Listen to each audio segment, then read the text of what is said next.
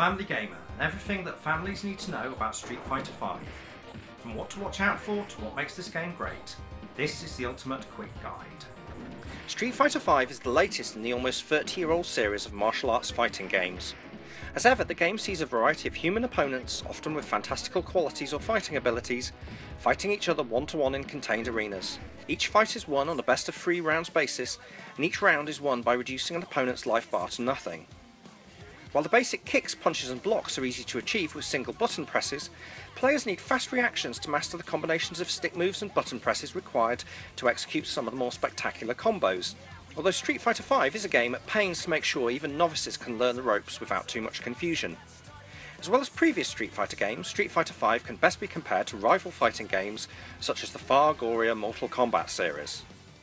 An expansion adding a cinematic story mode to Street Fighter V is due for free release in June 2016, but until then the game has a character story mode which explores the background of the combatants. Capcom, one of the most venerable Japanese publishers, have developed the game in-house in collaboration with Japanese fighter specialist DIMPS, who also contributed to Street Fighter IV. Street Fighter V is available for PS4 and PC with cross-platform online multiplayer. The game costs £50 or $60, with a season pass including forthcoming downloadable characters costing £25 or $30. On PS4, a PS Plus subscription is required to play online. Character story mode may only take 2 or 3 hours to complete, with the forthcoming story mode adding another couple of hours.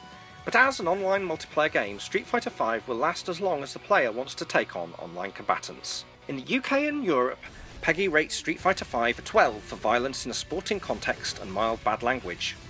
The Games Rating Authority expand on the PEGI details by saying that the game was given a 12 rating for frequent, non-realistic violence against human characters and the use of offensive language and mild swearing. Violence is highly stylised, with no permanent visible damage. Online play involves interacting with other people online, and parents should be aware of this. The words bastard, bloody, piss, wanks and bugger can be heard. Street Fighter V is very much virtual combat as virtual sport, with stylised violence taking place in a fantastic and exotic context with minimal consequences. Any story and themes are really just set dressing, with the core of the experience being the player's ability, or inability, to master the controls and new special moves and move up online rankings. Apart from some light swearing and generically sexy outfits, there's very little to offend or disturb anyone but the most ardent opponent to violence.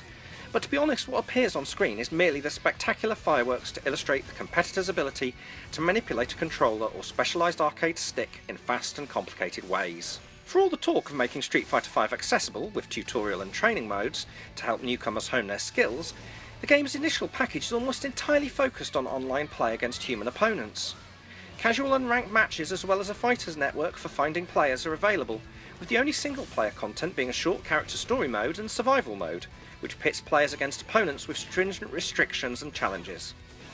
This emphasis on open competition will inevitably cause casual or new players to either sink or swim, and those who can't compete may find the game's full price tag steep for the opportunity to get beaten up by strangers. Thanks for watching our quick guide to Street Fighter V.